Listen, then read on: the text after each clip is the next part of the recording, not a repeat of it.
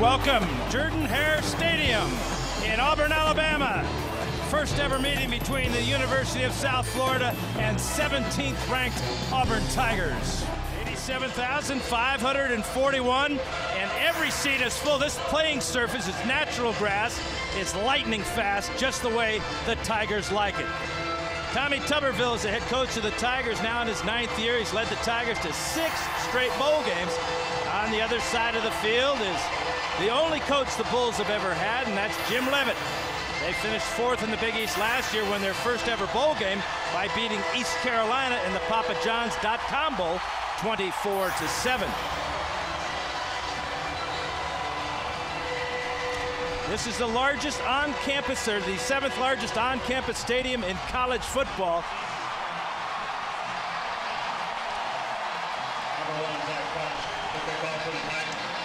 Auburn won the toss and deferred. They want to get that defense on the field right out of the gates. That means Taurus Johnson will be back deep for the Bulls. Zach Kutch will kick it off for the Tigers. And this place is ready to explode. Tommy Tuberville is concerned about this new rule, too, kicking off from the 30.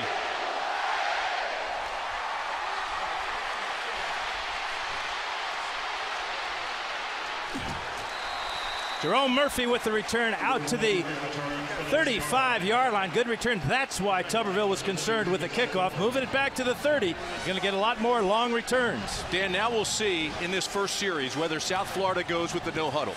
That's what Grothe likes. He likes to get into a rhythm, go no huddle. Although Jim Leavitt was telling us he doesn't think they're going to do it because of the noise in here. We'll see here in this series. Grothe needs some early success. South Florida needs some early success and no negative plays. And Jim Leavitt feels the advantage the Bulls have is that man right there in the shotgun, number 8, Matt Grothe.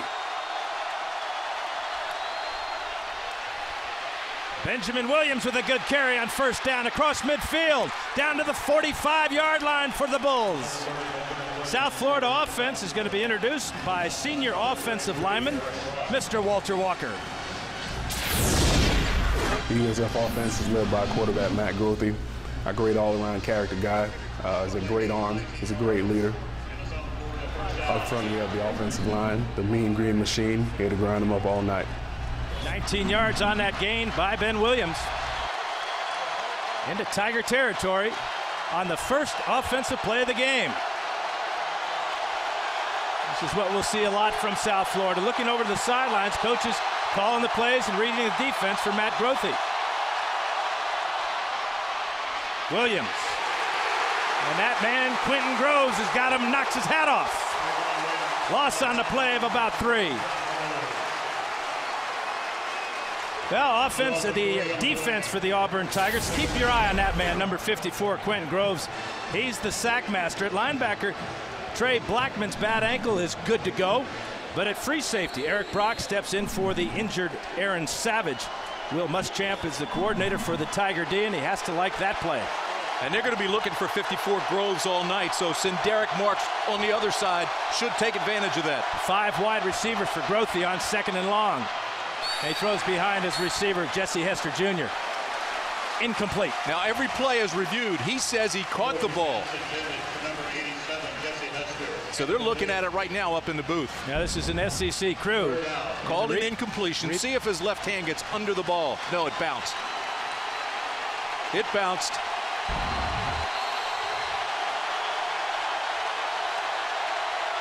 Third down for the Bulls. They were 7 of 15 on 3rd down against Elon last week.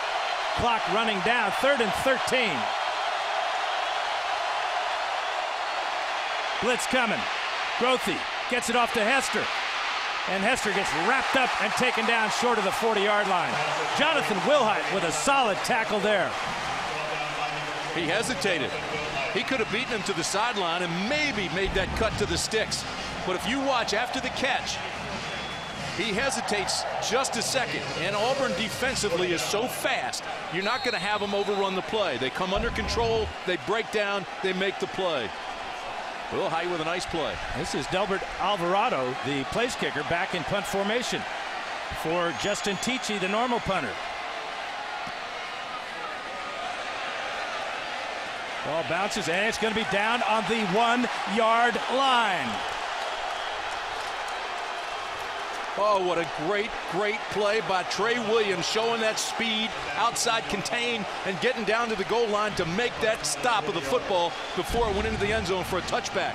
Just watch how he runs right by the receiver. There's 21, Trey Williams at the goal line. Outstanding special teams play. And a tough place for the Auburn Tigers to start their first possession, and this is an offense that has struggled recently. Especially the offensive line, Dan. They really had trouble stopping anybody last year. And we'll keep an eye on King Dunlap, number 77, because he was one of the culprits at the top of your screen. That's Carl Stewart in motion. Quick pass out here to Preche Rodriguez, and he gets the ball with some breathing room out to the 7-yard line. Auburn offense will be introduced by Tigers offensive coordinator Al Borges. Our offense tonight will feature senior quarterback Brandon Cox, who has been here for a while. I think he signed in the same class as Bo Jackson. Also, our big left tackle, King Dunlap, who blocks out the sun, and tonight will more likely block out the moon. Thank you, Al. A little stand-up comedy from the offensive coordinator. Here's Ben Tate getting tripped up in the backfield by number 95, George Selvey. The South Florida defense will be introduced by senior linebacker Ben Moffitt. USF defense led up front by George Selvey. Had 4 sacks last week. The linebackers are going to bring the speed all night. And the secondary is led by cornerback Trey Williams and Mike Jenkins. They'll lock you down all night. Better lock him down right here. This is 3rd and long. 3rd down and 6 from the 5-yard line. 3 wide receivers. This is Cole Bennett in motion. And Cox is tripped and goes down at the 1-yard line. Tripped over Jason Bosley as center. His left foot, as it pushed away, got caught under his foot.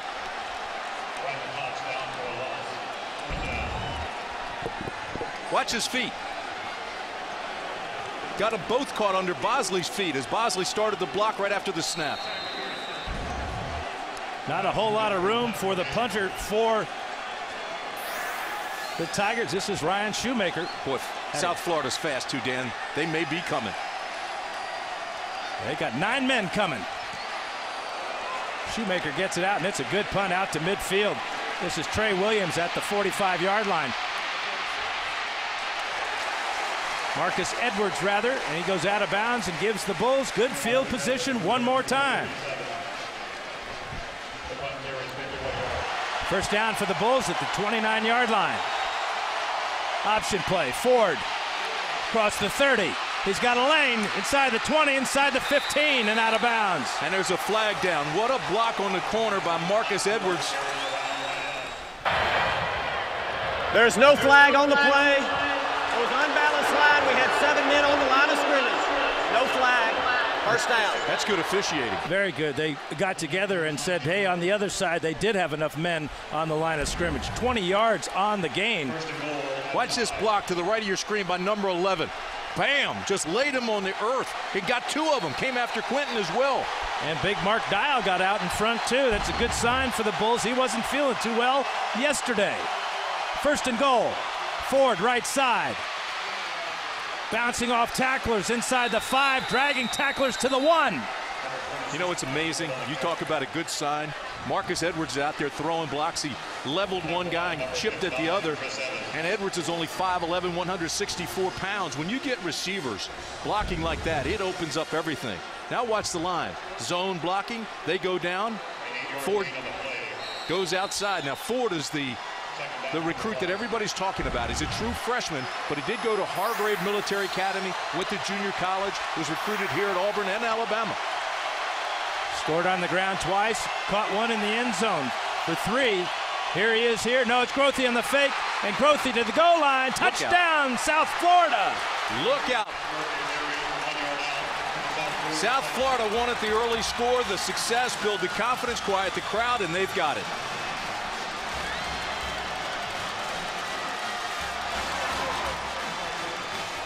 Happy birthday, Matt Grothe, turning 21 today. Look at this. The Bulls traveled pretty well. Look at all the green jerseys in the stands. Gilbert Alvarado, who was perfect last week, 4 for 4. Remember, going back to his punt that was down by Trey Williams, that really set up the Bull offense in great field position. And Alvarado is perfect.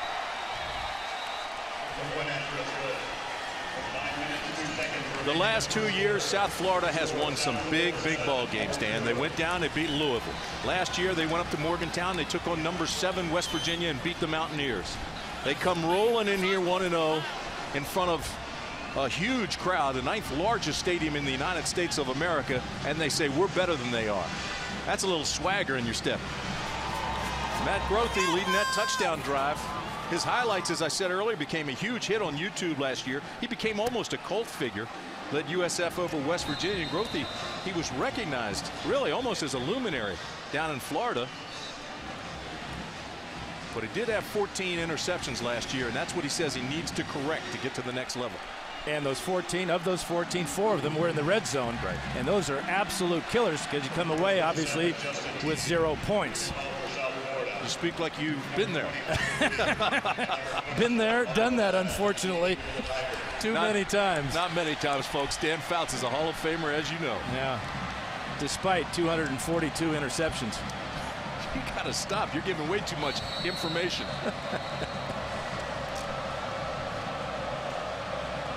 Patrick Lee back deep for the Tigers to kick off for the Bulls is Justin Tichy, again from the 30-yard line, and he drills it.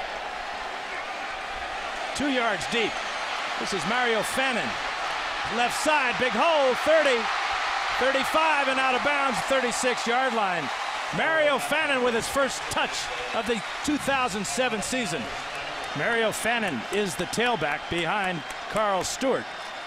And he gets the ball left side. Breaking tackles across midfield. First carry for Mario Fannin. Fannin got 4 on first down.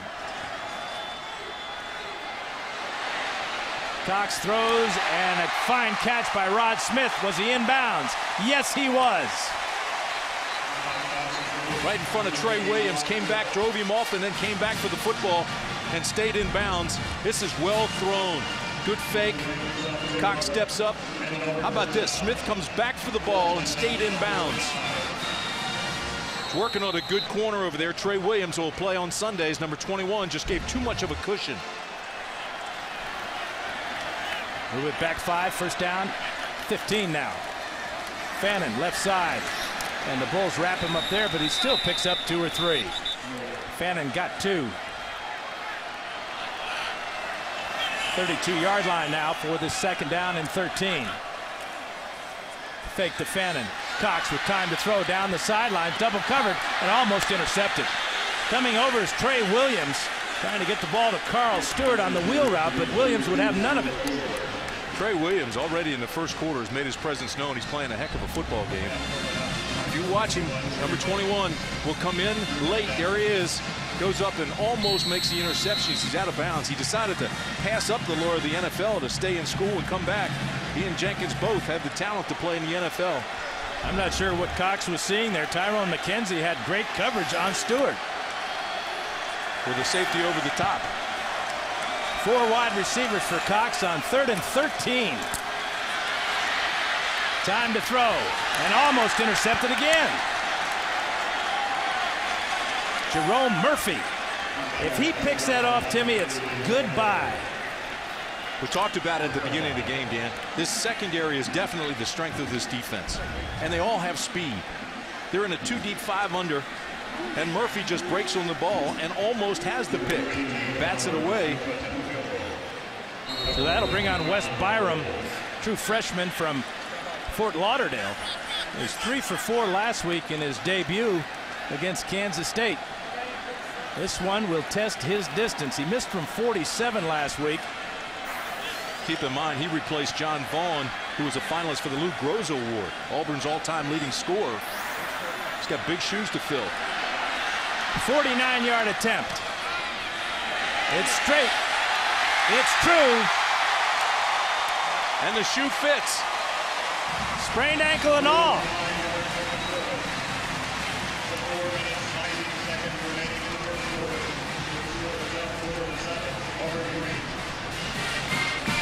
.419 to go, first period. Auburn's on the board thanks to this Wes Byram 49-yard field goal.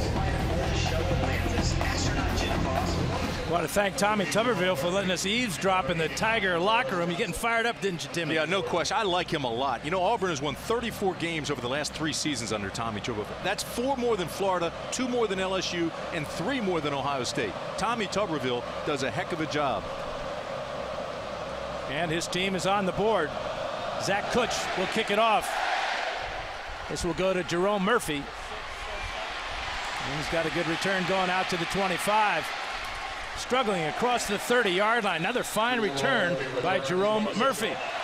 31-yard line for the Bulls. Here's Mike Ford bouncing to the outside. First down, Bulls out of bounds. Eric Brock knocks him out there, but this guy is a load. 13 yards. He's a terrific story, too. We briefly told you about 26. He was recruited by Alabama, recruited by Auburn. They wanted him here. He almost signed at Alabama, but was a non-qualifier academically. But he went to Hargrave Military Academy. Then he went to JUCO. He's worked his way back up. Here he is. He's got 4 carries, 39 yards tonight, and he's getting the attention of everybody. Grothe fakes to him. And throws the ball, and it's almost intercepted by Eric Brock.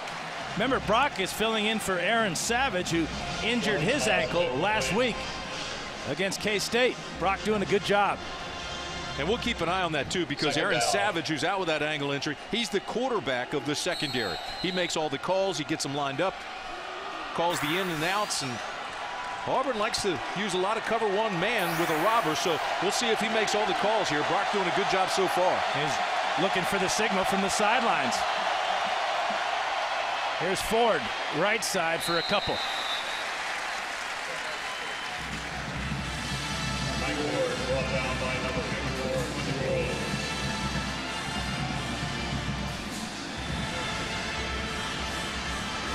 Bulls chilling on the sidelines. This is just a beautiful night here on the Plains.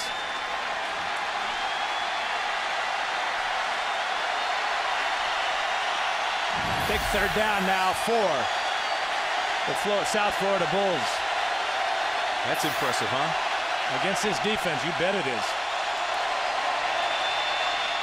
Grothe to Johnson. One-handed catch by Taurus Johnson. Are you Whoa, kidding me? what a catch. Are you kidding me? Right between Powers and Brock. Taurus Johnson, their leading receiver. When you ask the coaches about him, they just say he's a playmaker. Well, I guarantee you, look at this. Like he's making a baseball catch in deep center field. Here's Brock 33 and Powers. But you don't get any better than this. That's Sports Center material right there. Yeah, on 3rd and 8, they pick up 23. Here's Grothe with a fake.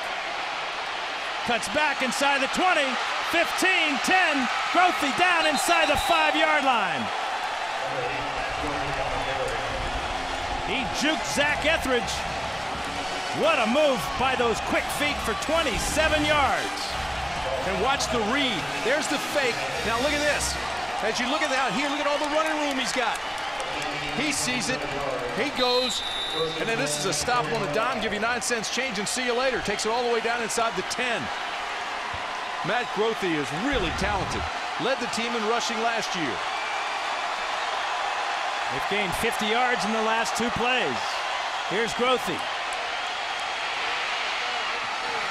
And the ball is complete to Ben Busby, but it's thrown low, and Busby has to go down, secure the catch, and cannot get into the end zone. He was wide open. Matt Grothe was a little bit winded on that play. You could tell he's still sucking air.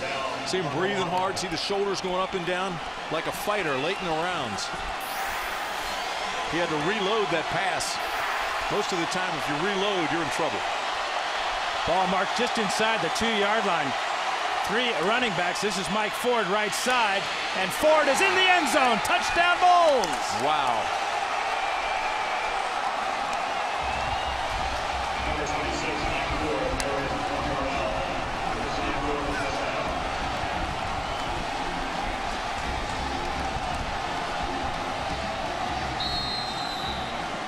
That was an impressive drive by South Florida.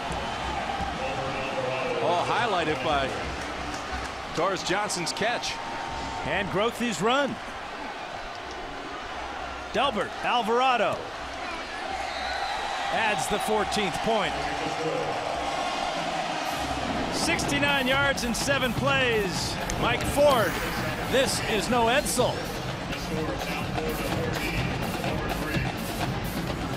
Bull fans whooping it up here at Auburn. On top by 11 as we near the end of the first quarter. Jim Leavitt's got to be thrilled with this start. Here's Alvarado's kick. And this is Patrick Lee at about the 11. And Lee just refuses to go down or out of bounds. Gets all the way across the 35-yard line. South Florida's a great story. Look at this. Football team was approved by the school back in 1995. Jim Leavitt was hired as the head coach. He was washing all the uniforms at the time. 1996, they had the first football practice. 97, first game, 80-3 win over Kentucky Westland. 2005, the first Big East game played, and then last year they went to their first bowl game and won that 24-7 over East Carolina. So, I mean, this is just a great, remarkable story of tenacity. And how about Jim Leavitt? Wash the uniforms. Great story. There's Cox outside to Chris Slaughter. And a late flag. It'll be roughing the passer. And it appears that it was Robert Kleber.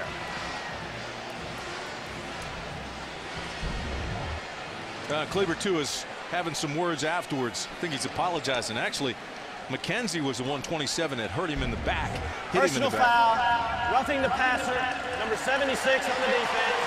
15 yards from the end of the line, 1st and 10. And they get Kleber right out of the ball game, too. And he really wasn't all that guilty, was he? It was a good, clean shot by McKenzie. Just pushed him into Kleber. First at Auburn at the 46.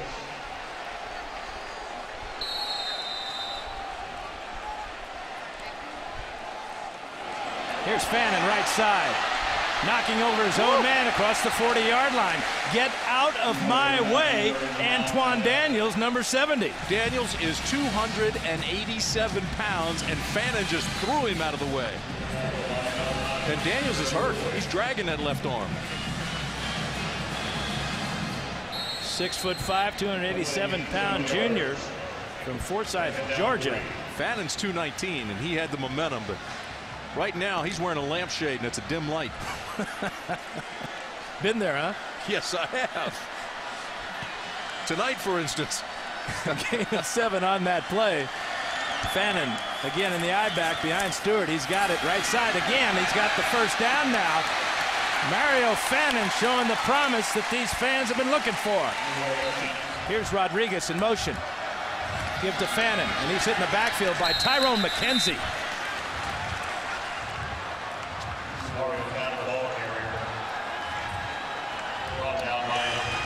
You know, Tyrone McKenzie right there, 27, started at Michigan State.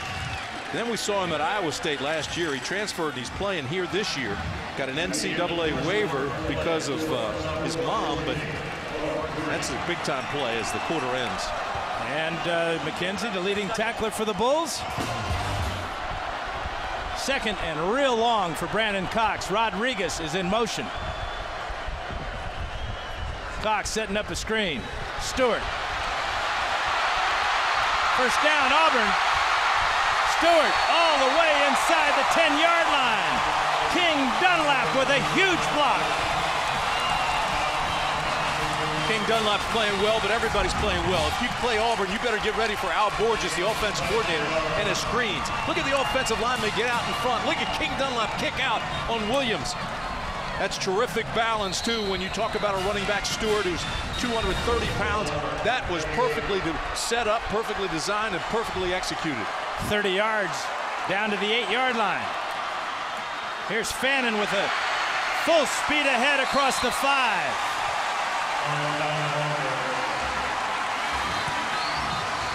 We're seeing a couple of exciting young running backs for Auburn. It's Mario Fannin, Mike Ford for South Florida. Not really showing us that they're freshmen, are they? Well, Carl Stewart had him after that screen pass and what he did. He's now at fullback. Second and goal. Fannin. Touchdown, Auburn. Mario Fannin.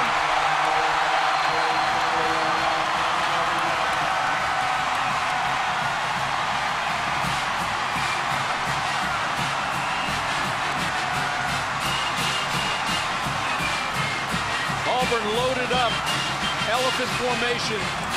Carl Stewart moved over to the fullback spot in front of Fannin, led him up there, and Fannin just made a good cut, strong move to the goal line. Both those freshmen have scored touchdowns tonight. Wes Byram will come on, try to give the Tigers their 10th point. And he does.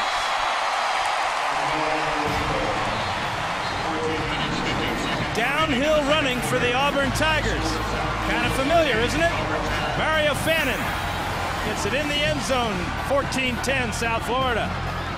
On the sidelines, Mario Fannin, the freshman. Impressive scoring drive there for Auburn. Fannin, the redshirt freshman, they say he's the next great running back at Auburn, and he sure looked like it on that drive. But more importantly, that offensive line is blocking. This is a run-oriented football team. They were unable to get the running game going last week against K-State. That was Tommy Tuberville's goal coming in. The offensive line is performing. Fannin is performing. This team looks solid right now. But they still trail South Florida. Zach Kutch, number 1, will kick it off. Jerome Murphy and Taurus Johnson deep for the Bulls. And he pooches it to the front line. It's going to hit the ground in front of Murphy.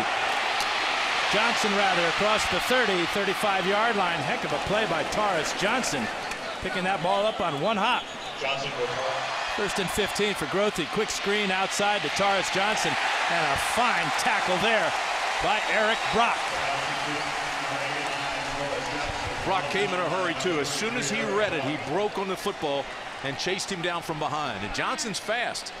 So this is a lot for Brock to catch him, but there's 33, and he lays out. He doesn't want Johnson to get ahead of steam. It looked like he almost popped the ball loose out of Johnson's hand. Second and 14. Again, 3 wide receivers. Grothe in trouble. Real trouble. More trouble. Down he goes inside the 4. Antonio Coleman, number 52, with the tackle. Now let's check in with Stan Verrett. Stan?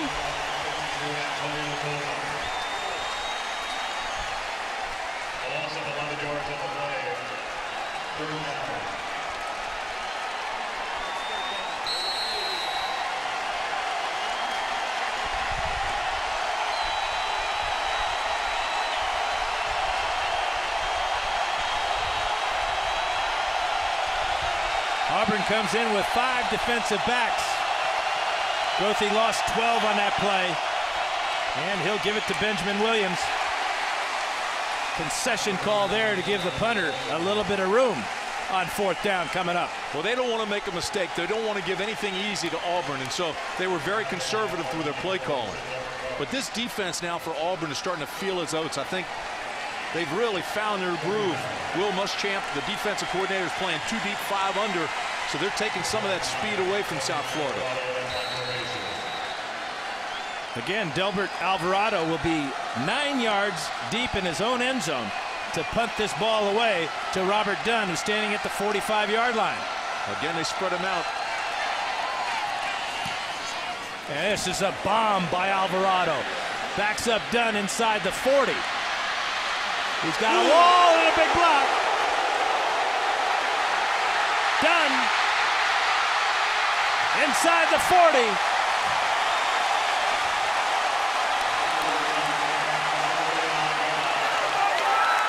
War Eagle on that block. 24 yards on the return after the 54-yard bomb by Alvarado. You've heard that term, slobber knocker, top of your screen. Bam! Tuck that tail, sky your eyes, and I'm telling you, Andrew Ketchel doesn't know who hit him. McFadden hit him. Number 6, where is he? Take another look. How about that block? No fillings left on that hit.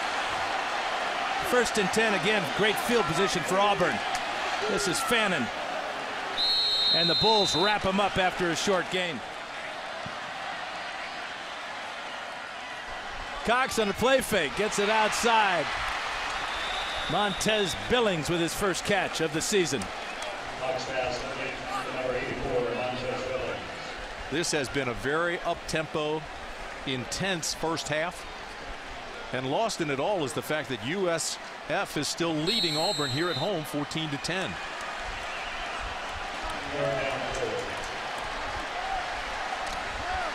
Auburn missed a golden opportunity last time they had the ball with the interception in the end zone. Gain of 6 that time for Fannin. Cox to throw. To Dunn. Incomplete. Almost intercepted. Fine play by Jerome Murphy. Got a hand on it before the ball got to the receiver. And then a great play by Trey Williams. The ball was still in the air and he knocked him away from the football. These are some very quick defensive backs for both these teams. What a play by Murphy here. Okay, there's Murph. There's the touch. And see, the ball was still up for grabs, and a nice play by Williams just to knock him away and knock him out of bounds. Watch Murphy first, gets a hand on it. Very athletic. Now watch 21 just knock him away, take any chance of catching that football out of play. Well, with 2:34 to go in the half, this is a 4th down attempt. 4th and 4 for the Tigers. Fannin in the backfield with Cox. Cox to throw. And he's got done. First down, Auburn.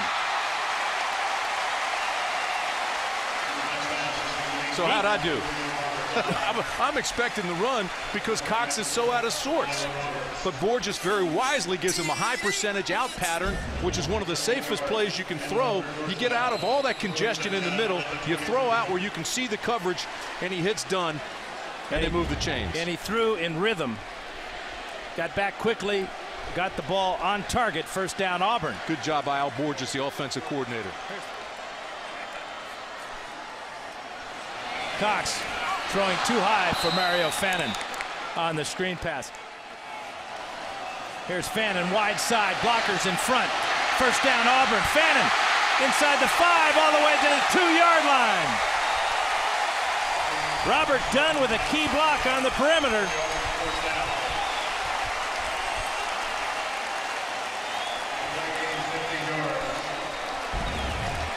These guys are all coming this way to block. Now watch what happens. They all block down, counter Trey, get the offensive lineman out there, and Fannin is a load. Actually outran his blockers, but broke the tackle down inside the 5. Fannin in the I-back position behind Stewart. He gets it left side, and he's met right in the hole. Bruce Mompremier with a big hit there, number 53. Don't want to canonize Fannin yet, but what a debut. Auburn's had some great running backs, Bo Jackson, Cornell Williams, Rudy Johnson, Joe Cribbs. Go all the way back to Stephen Davis and Kenny Irons, but I'll tell you something. They say this guy is as good as any of them, and he's having a great night here. Remember, Brad Lester has been suspended for academic reasons. Fannin will take a blow on the sidelines. Ben Tate in now at the tailback spot. Fake to Tate. Flag down to the end zone. Wide open is Gabe McKenzie. Touchdown. But let's check out the flag.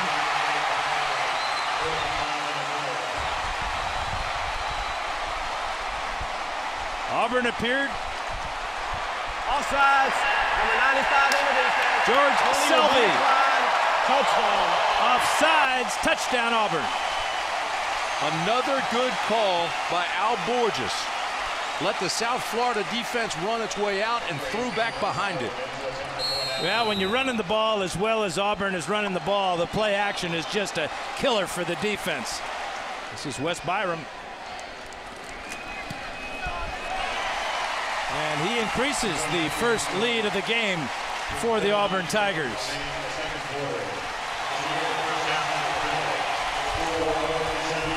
Jim Leavitt encouraging his troops, and the Auburn fans have something to cheer about as they go to halftime. Todd Harris is with Coach Tuberville. Todd? Thank you, Dan. Coach, after a slow offensive start in the first quarter, you really got things going in the second quarter. What was the difference? Well, the first thing, our defense started getting us the ball back. We didn't tackle very well on defense, and obviously we didn't make any first downs. But, you know, Mario Fannin made a difference for us, running him up inside. It kind of opened up the outside. They were having to leave their linebackers inside. We'll be fine. We're probably going to have to throw the ball a little bit more the second half. They're going to jam the middle up. Your assessment of your quarterback and your offensive line this week as opposed to last week? We've gotten a lot better, moving the ball a little bit more consistent, playing a little bit better on third down. But, Again, we're still not hitting on all cylinders. Thanks for your time, Thank Coach. you. Dan? All right, thanks, Todd. Thank you, Coach. Our halftime score, South Florida trailing by 3, 17-14. The 17th ranked Auburn Tigers on top. Dan Fouts and Tim Brand up in the booth. Todd Harris down the sidelines. Kind of a tale of two quarters, Tim. That first quarter ended with South Florida on top 14-3, but it was all the Tigers in that second quarter. Yeah, the Tigers got their running game, and of course that was Mario Fannin. It was one of those situations where the linebackers were jamming the box, and he was now hitting the corner. Look at him. He's 220 pounds. They talk about how great he will be, and tonight he's starting to give you some indication how talented he is. But that really changed things in this ball game. The defense started causing havoc. It held South Florida to 15 second quarter yards, and that was it. See the two, Mike Ford and Mario Fannin. Ford 59 yards, most of that in the first quarter, and Fannin 53 yards, most of that came in the second. So it's really been a tale of two quarters here at Auburn. And Mario Fannin will get double duty as he's back deep for the Tigers. This kickoff is a short one.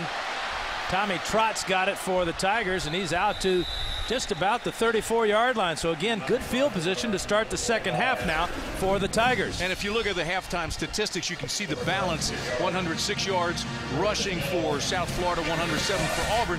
One of the things that's not in there, Dan, is the fact that Auburn went for it on fourth down and got it, and that led to a score, and that led to them leading here 17-14. And that wasn't any old fourth down. It was 4th down and 4. They threw for it, got the first down with a pass from Cox to Robert Dunn. This is Ben Tate, right side, and he gets blasted. Middle linebacker Ben Moffitt with a big hit. Todd, what did Coach Leavitt have to say at halftime? Well, surprisingly, Dan, he wasn't that upset. I said, Coach, what changes do you have to make in the second half to be victorious here at Auburn? He said, the bottom line is we have to tackle better. That's it. We tackle better, we'll take everything else. He said he would like to see the offense move the chains a little better. He said, we don't have to get it all back in one big shot. Let's just move the chains, grind it out, play bull football. He said, we'll be just fine. Thank you, Todd. Obviously, Ben Moffitt got the message at halftime after that tackle. Pickup of 1 for Tate. Fake by Cox. Throws a low for Rodriguez. Incomplete. Mike Jenkins takes Rodriguez all the way to the sidelines. Dan, because of the success of Mario Fannin in that first half, now South Florida's starting to jam the box, put 8 and 9 guys in the box to stop the run. So it's going to be up to Cox to start passing and pass effectively. You see it there. They went to the pass on second down. Now they've got to go back to a pass. You would think on third down they could still run a draw, but I'd be looking for a screen or something on the outside. Well, Al Borges loves screen passes. This is 3rd down and 9. Again, 0 for 6 in that first half on 3rd down for Cox and the Tigers. Here's that screen you wanted, Tim. To Stewart. Got blockers out in front. And he's got a first down for Auburn across the 45-yard line. Bingo, huh? Yeah, and if you're playing defense, they've got to be thinking like I was. You've got to be expecting that screen. That is a big part of their repertoire at Auburn. And it's a high percentage play for Cox. Cox hadn't really been in a rhythm. So now you've got to get out of there. You've got to know the screen's coming. Get out there right now and get through there and break this thing up. Instead, they're slow getting over, and they move the chains. Tyrone Green, the junior left guard, out in front with a key block.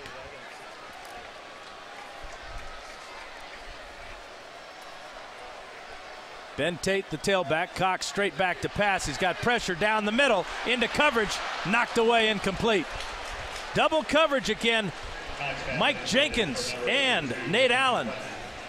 Nate Allen thought he had the interception. He was looking at it all the way, and he was looking for a return. That ball was batted away at the last second. I'm not sure if it was Swinton, but watch this at the very end. Here's Cox, and again, doesn't step into it. He's almost ducking away from the hit when he throws it.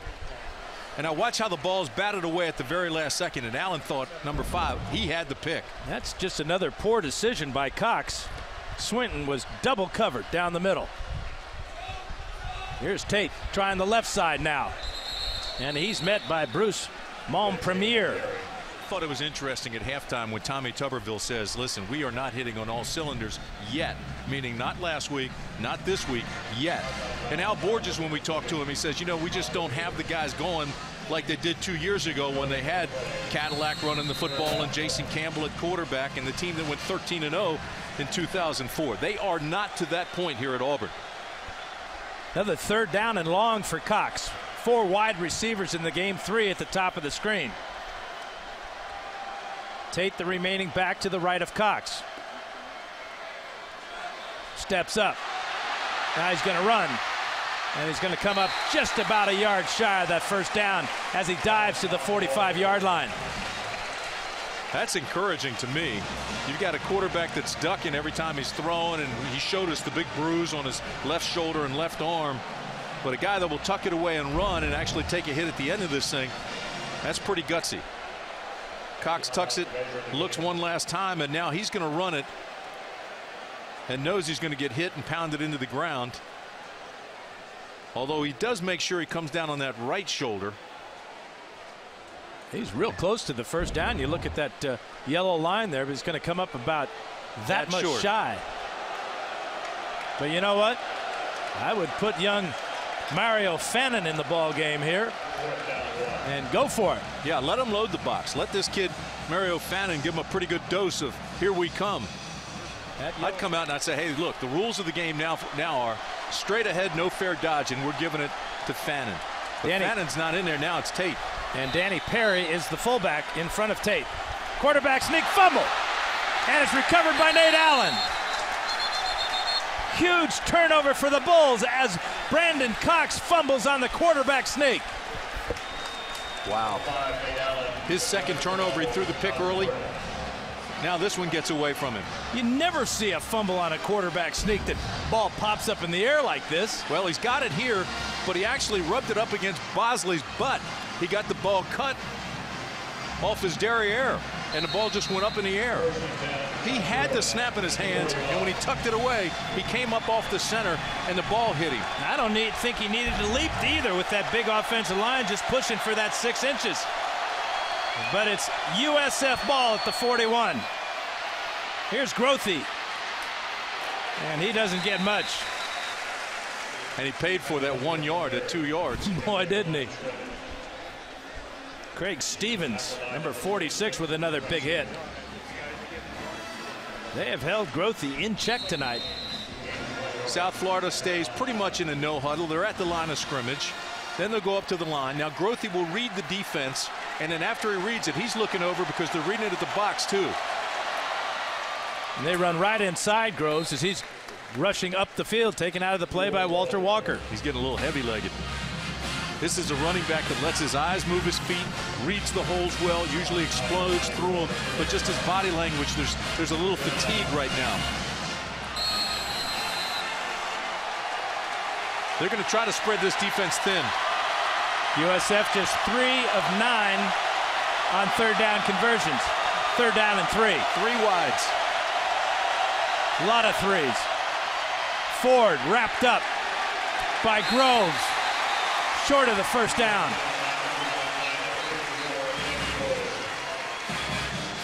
Both Groves and Coleman in on that tackle.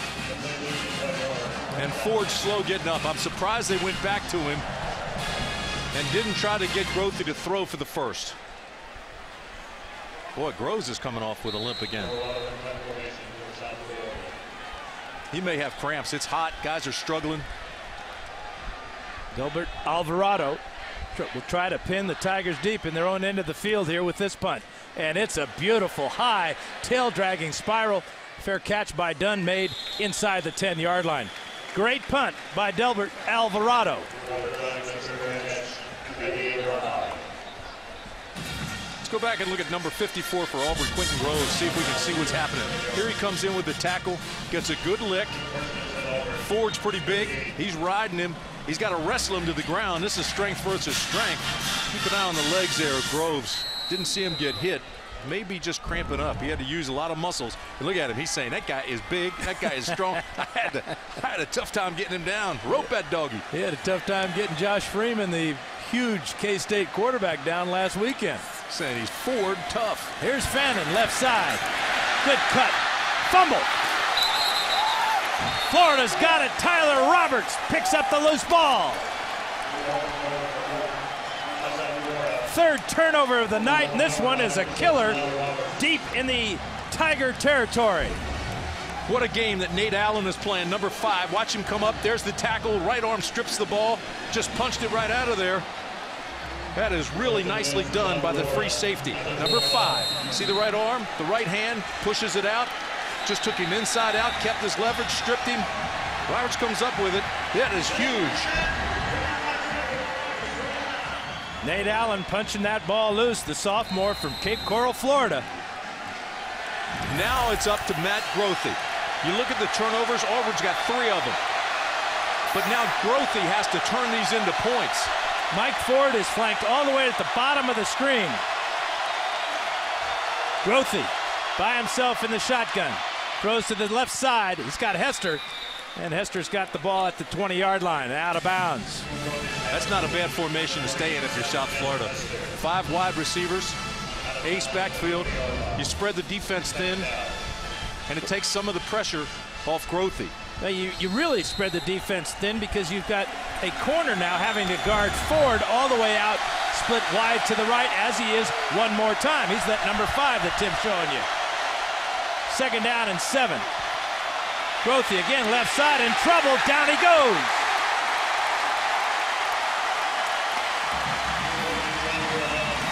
Antoine Carter with the sack, number 45.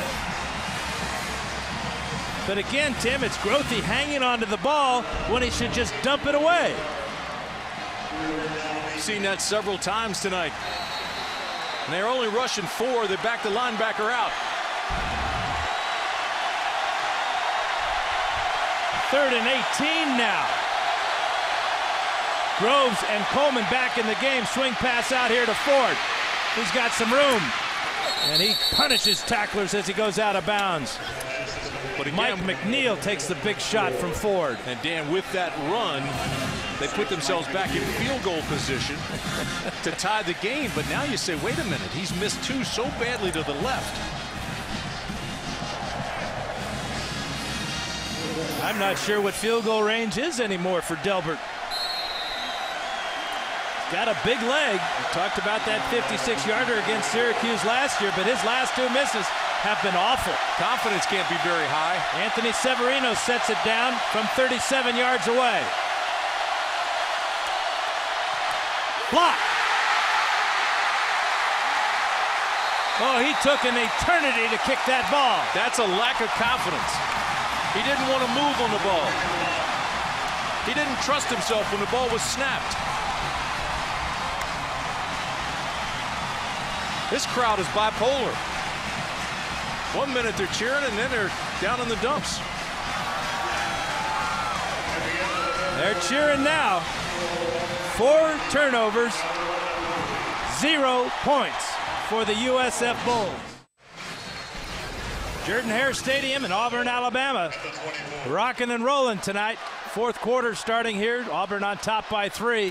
And they've got the ball. This is Ben Tate, left side. And Tate gets forward for about 3. You have to wonder when the opportunities are going to cease for South Florida. Auburn had 3 fumbles in the 3rd quarter.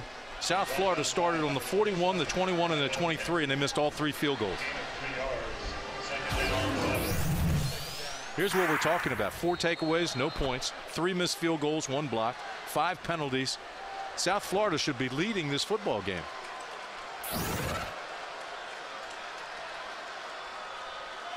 Here's Tate, right side.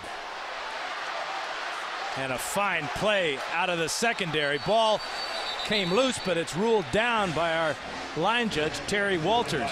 Mike Jenkins with a fine tackle from the corner position. Dan, the most impressive thing to me tonight have been the corners for South Florida. Mike Jenkins and Trey Williams will both play in the NFL. I don't think there is any question about that. Both guys have great speed. They've got strength.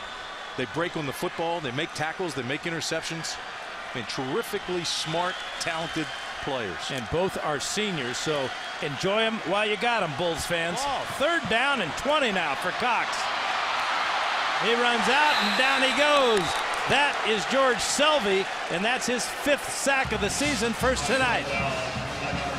George Selvey was very patient there because Cox was running out of patience. He looked, he looked, he looked. He felt the pressure and bailed out, and Selvey was waiting for him. Jim Leavitt saying, all right, fellas, think. Be smart here. We're going to get good field position. Watch number 95. He's going to be at the right of your screen. He's buying time, buying time. There's Cox. Here he comes. Bam. Patrick Tatum in the game to punt it away for the Tigers. This is Mario Edwards tracking it down at about the 31. Makes one miss and then gets knocked out of bounds at the 35-yard line. Fine punt by Tatum of 40 yards, 4 yards on the return by Edwards. 11:21 to go in the ball game. Auburn 17, South Florida 14. You're watching ESPN's College Football Primetime. Back at Jordan-hare Stadium where the Tigers are on top by 3. USF has the ball, first down and 10 from the 35-yard line. Grothe escapes. Now he throws. He's got his man over the middle. That's Taurus Johnson, and that's close to, and it is a first down for South Florida. That is where Grothe is so dangerous. As soon as he pulled that ball down and started to run, the defense then left their receivers. And once he got close to the line of scrimmage, he let it go. That's Doug Flutie-esque. Watch this. 5 receivers, definitely a pass play. Now he pulls it down, starts to run. Guys get away. They get out of their hook zones, and he throws in the soft area. They're down in 13 for Grothe. Here's the pressure. There's the throw over the middle. Hester's got it. First down, South Florida, and a flag is down late. This could be a personal foul on the hit or a face mask. Boy, Grothe could not have waited any longer, and he knew he was going to take the hit. That's a big-time throw and a big-time catch. Yeah, the coaches call him a gamer. Kids today would call him a baller. Incidental face mask, number 26 on the defense. 5-yard penalty from the end of the run. It'll be 1st and 10. True freshman Mike McNeil with the incidental face mask grab. Groves and Marks are coming off the end, and watch Groves. He's got a perfect shot at him and takes him down. Grothe waited to the very last second to throw that baby. Best throw of the night for Matt Grothe. Here's Ford, right side. Pat Sims jumps on his back there. You know, it's been a while since we saw Ford. They gave him a pretty good breather, tried to get those legs going again, see if he could lighten those legs. And right now he feels like he's wearing cement shoes.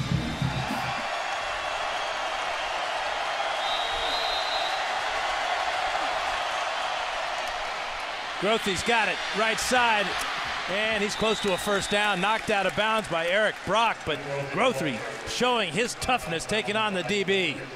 He didn't hesitate either. He reacted quickly. As soon as he read it, he committed, and he ran. And he got the first down. He looks, fakes, tucks, and goes. Now he sees that it's Brock, it's one-on-one, and he lowers his shoulder and gets up near that first down marker, and they move the chains. That's a running back who plays quarterback. You're right. That type of mentality. He better keep moving, too, because they can't hit field goals. 1st and 10 on the 25. This is Ford right up the middle. And what Leavitt's thinking right now is that with Ford's size at 225, that he's going to wear down this Auburn defense and maybe break a big one. But you're right, Tim. They're in field goal range now, and that may be bad news for South Florida. Well, Auburn had 3 fumbles in that third quarter. South Florida started on 41, their 21, and the 23. And they missed all 3 field goals, and they weren't even close. And there's Delbert Alvarado. Right now, his confidence level is just like the number of field goals he's hit, 0. 4 wide receivers on this 2nd down and 8 for Grothe. Groves misses him. And Grothe crosses the line of scrimmage and then goes out of bounds. But Quentin Groves, he can't believe he didn't make that sack. I want to go back to Delbert Alvarado. You know, we're talking about their field goal kicker. Just watch his movements. This one way left. All right, now the next one, he gets another shot. It is farther left. That's almost over by the tunnel. And then he's afraid to approach the ball. His confidence slows him down, and he gets it blocked. And he gets it blocked by a guy who's 6'1", 290, Derek Marks. Not exactly a skywalker. 3rd and 6 for Grothe from the 21. Over the middle, knocked down. Derek Marks one more time getting a hand up. Boy, I want to tell you something, too. Groves tattooed Grothe.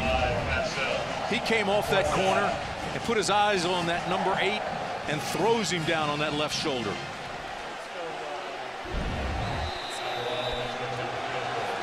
I'm surprised they're not going for it, to be honest with you. He's good because he plays with bad intentions. 38-yard intended field goal here for Delbert Alvarado. And he's got it. How about that? That's bouncing back, Delbert. Good job. Look at Jim Leavitt. Perseverance, baby. Stay after it. He's saying you may win this game for us yet. And he says, wow, he can't believe it.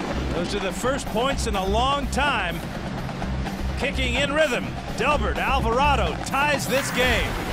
You're watching ESPN's College Football Primetime. Here's Tichy kicking off. That's Ben Tate. And Tate goes down the sidelines and is cartwheeled out of bounds at the 27-yard line.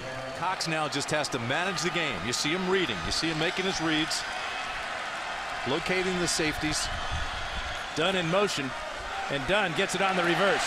Good block by Carl Stewart. And Dunn gets out of bounds after a good gain. A little trickery for the Tigers.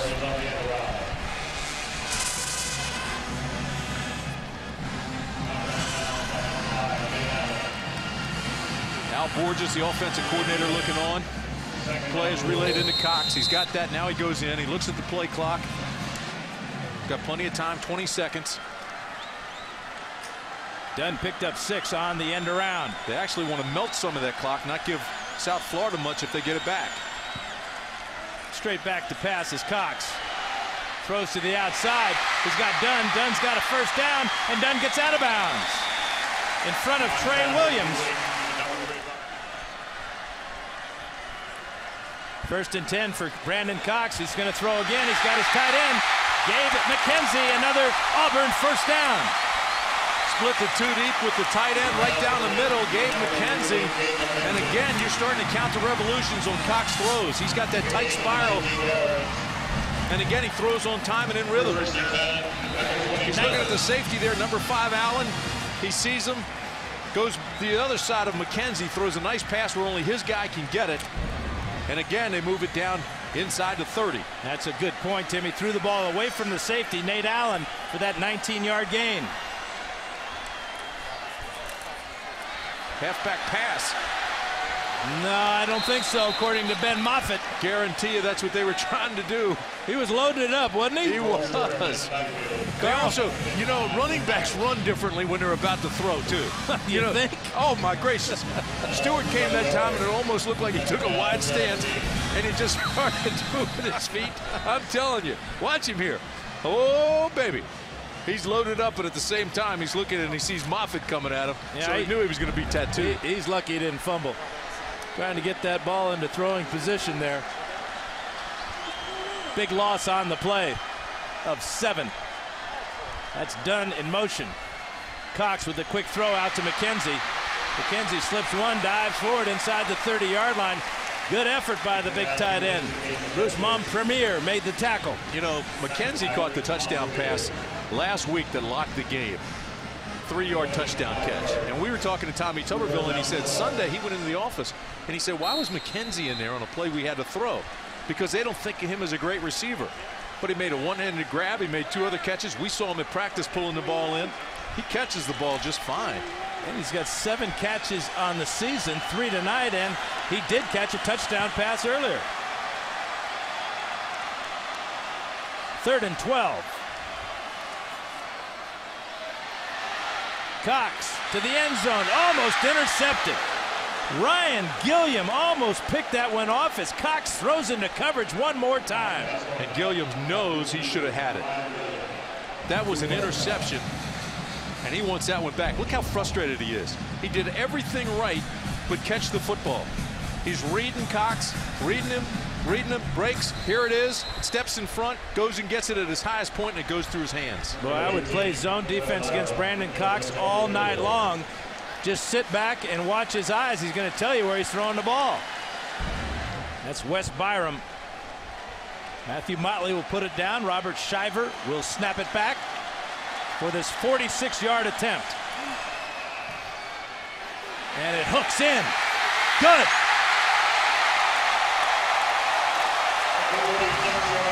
Nice little power draw there by Wes Byram. You know, West replaced John Vaughn, who was a finalist for the Lou Grothe Award last year, Auburn's all-time leading scorer. He steps in, and his first 2 weeks have just been phenomenal. Well, Tommy Tuberville said defense and special teams. This kick is very special. It looked like for a moment it was going to stay outside of the uprights and then just hooked right in. So he's made a 49er and a 46er. That's impressive. Now you go across the other side and you say South Florida's got a chance to win this football game. 2:54 left.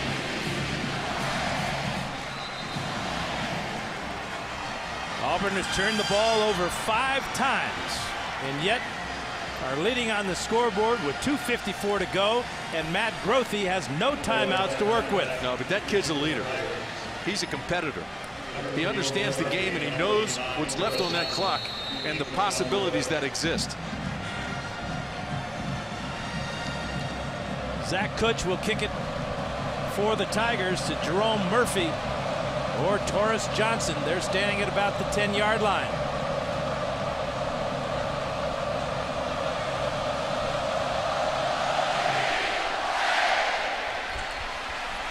Jerome Murphy coming left side. Jerome Murphy all the way to the 34-yard line.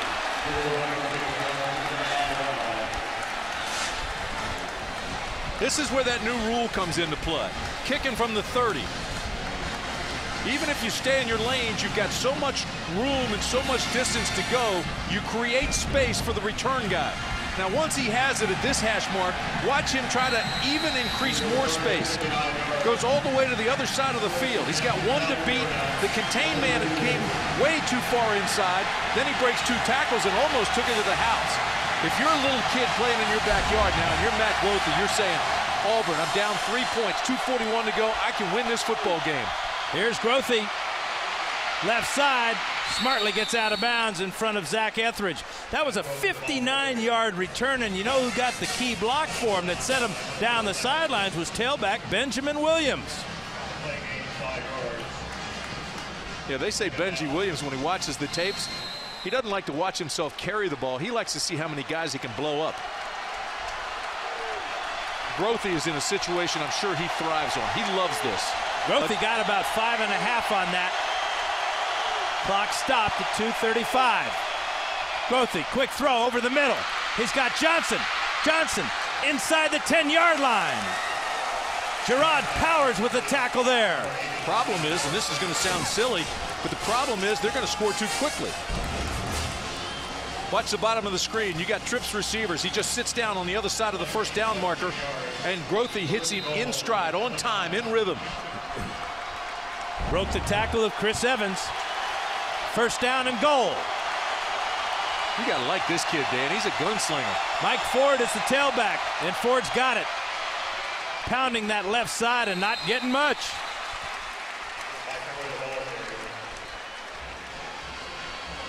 Josh Thompson, among others. And Mark Dial is down. You mentioned he was sick when we went to visit the team yesterday at the hotel. He was in there and he was regurgitating, which really will dehydrate you. And you come on a hot night when it's 80-some degrees in here. It was 96 today. You know he's got to be somewhat dehydrated, and he's holding now. He's just hanging that left arm. Now, good news for the Bulls. Walter Walker's back in the game. Now, Jared Carnes will go over to the left side to take Mark Dial's spot. Number 70. Grothe. Empty backfield. Blitz by Auburn. Throw to the outside. Almost intercepted. Mike McNeil almost picked that one off. Patrick Lee, rather. McNeil was coming on the blitz. I think Patrick Lee was shocked because he was going left to cover the guy and the ball was going right, but it looked like it was intended for Lee. Here comes the pressure. They come with a blitz. They don't blitz often, but when they do, you know it. Now watch this. This ball is like it's thrown to Lee, like it was intended for Lee, and he overran it. 3rd and goal from the 8-yard line. 5 wide receivers for Grothe. Good catch on the snap. Quick throw. It's complete to Hester over the middle down to the 1-yard line. McNeil on the stop there. Now, decision time for Jim Leavitt. You got to go for the win. Well, you have no timeouts left. You got 1:30 on the clock, and it continues to run. Your field goal kickers missed 4 field goals. But don't take so much time that the play clock runs out here. You can't stop it, and it's already down to 20, 22, 21, 20. Jim Leavitt's got to go.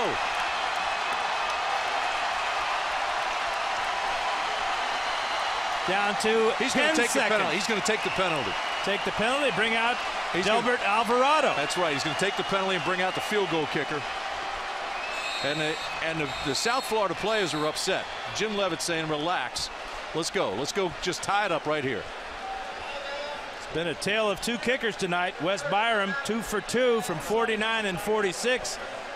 And the trials and travails of Delbert Alvarado, 1 for 5, 1 blocked, 2 wide left. Yeah, and the situation is the same as it was the last time. It's still in the hash mark on this side. It's going to be a tough angle, and even with the penalty, you know, Auburn declines that, so that doesn't mean anything. Here he is. First one is left. He comes back with a field goal that is shanked and is even further left and almost out of the end zone, and then he has one blocked, and finally he splits the sticks. They're trying to give him a checkup from the neck up and get rid of that stinking thinking, but he's got a tough angle here, I'm telling you. He missed from 21 yards out the last time, just barely outside the left upright. And if you're playing defense, beware of the fake. This one from 19 yards out. This is the ball game. This will tie it, or it will be the ball game. Severino to put it down. Alvarado's got it. Tie ball game. Delbert Alvarado from 19 yards out. Don't go to bed yet, folks. We've got 55 seconds left, and we're tied at 20. Jim Leavitt continues to build this program. He said he wants to be able to be mentioned in the same paragraph with Miami and Florida State and Florida. He wins here tonight. He'll be doing that. He beat Louisville 2 years ago, went up to Morgantown, beat 7th ranked West Virginia last year. Alvarado over there in the corner praying. He knows he may have to kick another field goal before the night's out. I'd be praying too. Don't celebrate yes, folks. Come on. Ben Tate and Mario Fannin are deep for the Tigers. You're on the kickoff team. You got to stay in your lanes. If you're on the receiving end right there, you've got to get as much as you possibly can. Well, Tichy kicks it away. And that's Fannin. Across the 30. Fannin knocked out of bounds at the 37-yard line. And he held on to the ball. So now Brandon Cox has 2 timeouts and 49 seconds to work with to get it down in field goal range.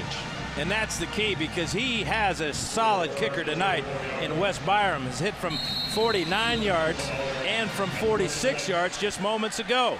The 49-yarder, of course, was a career long. But first things first, here's Cox. A lot of time to throw now to Tommy Trott, too far out of bounds. Good coverage by Nate Allen. No, and that's a good play by Cox, too. Some of his best passes are incompletions, and I mean that seriously. Everybody was covered. He had wasted a lot of time back there. Just throw it out of bounds. So he throws it away, gives him another play at 2nd and 10. Sideline is your friend now. You move the chains, you stop the clock. You've got 42 seconds to go. You can't waste too much time.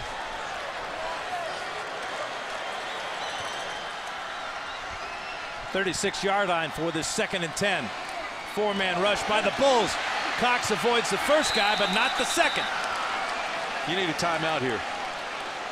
Got away from Jarrett Bowie. And then Aaron Harris wrapped him up. You're down to 29 seconds. You need a timeout. He's not taking one. He's got 2 left. Yeah, he believes he'd win with defense and special teams.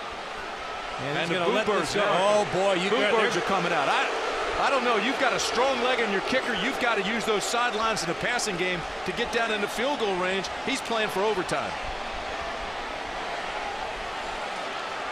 And these fans don't like it one bit. He just gave South Florida an even playing field again. Well, they get time to rest. Time to rest and start over a whole new period.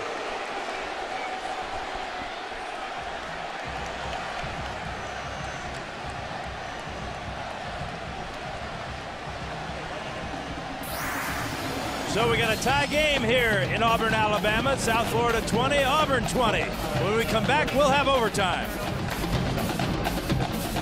Back at Jordan-hare Stadium in Auburn, Alabama. We're going to overtime. South Florida 20, Auburn 20. Tommy Tuberville electing to run the clock out to set up this overtime. But if this game comes down to a field goal, I think Auburn has a distinct advantage. 1st and 10 for the Tigers. Tate gets the ball left side, and he'll get 2 or 3. Nate Allen coming up quickly along with Bruce Montpremier.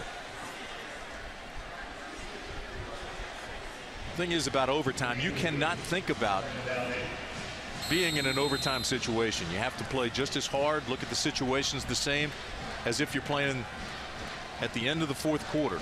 Yeah, real advantage for the team that wins the toss. They go on defense. They know what they have to do when they get the ball on offense. Well, that's true, but my point is you can't put more added pressure on you. Tommy Trott is in motion. Fake to Tate. Pass to Trott, and he drops the ball. He had running room, too, along that left side. Boy, did he ever. But Selvey, with great pressure on the quarterback, forced that quick throw.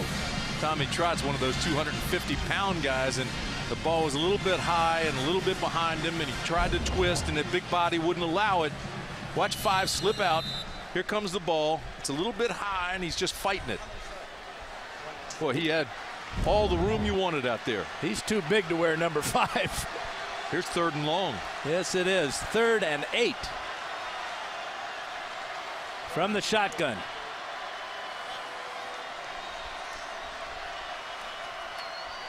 Cox. Over the middle, incomplete. Robert Dunn never had a shot at it. No, but a well-thrown ball has that inside the 5, maybe even a score. Because he was open. He was between the corner and the safety. Carlton Williams, number 32, perhaps distracted. Well, Cox read the safety. He just had to fit that thing in there. Williams was late coming over. Good read, poor execution. Well, this is a big field goal by Wes Byram of 40 yards. And again, he's hit from 49 and 46. And there's our man, Matthew Motley, to put it down. Low kick. Good. Oh, my. He just bangs him in there, doesn't he? That was just power. He missed the ball and still got it there. He hit the top half of this ball, That's what I mean. He hit it on the hosel, and he still got it through. Look at this thing. They're going to call it officially a 39-yarder, but it is 3 points for the Tigers. So the Bulls know they need a touchdown. They can win this ball game. Key thing here, though, for the Bulls is not take a sack. They take a sack, they really put their field goal kicker in a very tough situation. Not only a sack, no negative yardage. 1st and 10 from the 25 for Grothe. Mike Ford, fake to Ford. Grothe's got it. He's got 3 yards on that left side.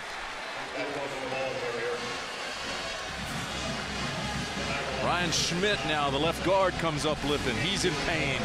Yeah, but Mark Dial's back in the game, as is Walter Walker. Keep in mind, they're playing without their starting center. Capagna injured his knee. Griffin's taking his place. Dial went out and came back, and now Schmidt has cramps. 3 yards for Grothe. Again, the fake to Ford. Grothe's got it. He's got about 4 this time. Same play.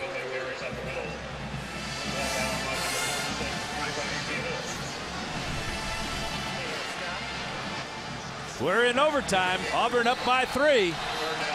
Jim Leavitt agonizing on the sidelines. He knows he may have a tough decision to make real soon. Well, they kept the ball in the middle of the field. That's a positive. Let's see if they can get the first. This time he gives it to Ford, and Ford is close to a first down. Oh, I don't know if he got a good mark. He's going to be short where they marked it. Remember, that yellow line is unofficial. He had to get to the 15-yard line. The line judge, Terry Walters, came in quickly and said he comes up just a bit short. Watch where the ball is when he hits, and then watch where the mark is. Tell you, they ought to review that one, I think. Every play is supposedly reviewed. They're going for it here. Here's ball game right here. 4th and inches. Grothe will go under center. Quarterback sneak. He's got the first down. Matt Grothe with a huge play on the quarterback sneak.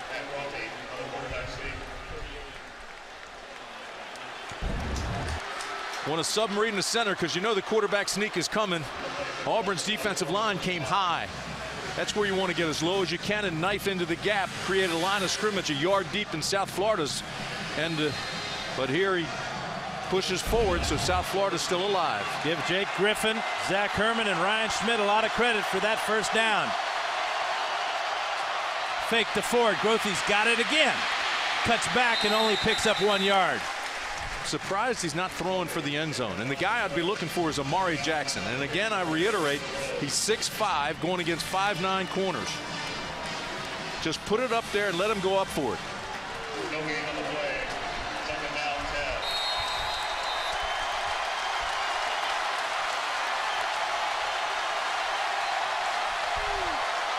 10. Right in front of the student section. And they're doing their best to make it tough on Matt Grothe. Here he is right here. 6'5" guy. Grothe throws the other way. Got it. He's got a touchdown, South Florida, and the Bulls upset Auburn. Jesse Hester with a touchdown reception from Matt Grothe from 14 yards out, and the Bulls are going crazy.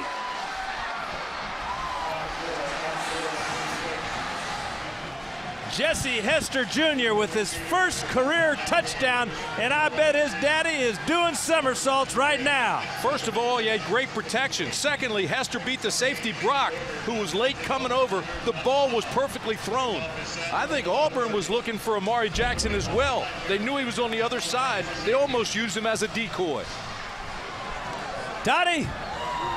Well, Fife, you wouldn't know it, but Coach Leavitt's a pretty happy man right now. Coach, when Delbert missed that last field goal, what did you tell him when he came off the field? Well, you know that he's got to keep his head up because he knew he's going to have to kick a field goal that could win the game for us. When you had that 4th and 1, what was the play call and what did you tell Matt? What was the last bit of instruction you gave him? Oh, you mean right in here on the quarterback sneak? Well, we were going to go for it a few inches. I didn't think the spot was well.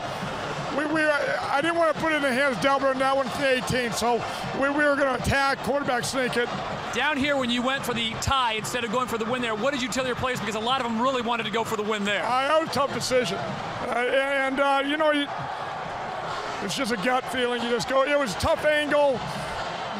But, you know, I went for the overtime. You know, I don't know. We talked to you the other night about how big this game was. How big of a win is this for the University of South Florida program?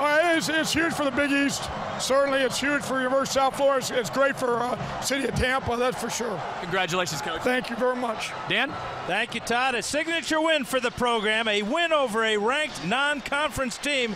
USF 5-0 in overtime now. Our final score, USF 26, Auburn 23 in overtime. For Tim Brandt and Todd Harris, I'm Dan Fouts. Good night, everybody.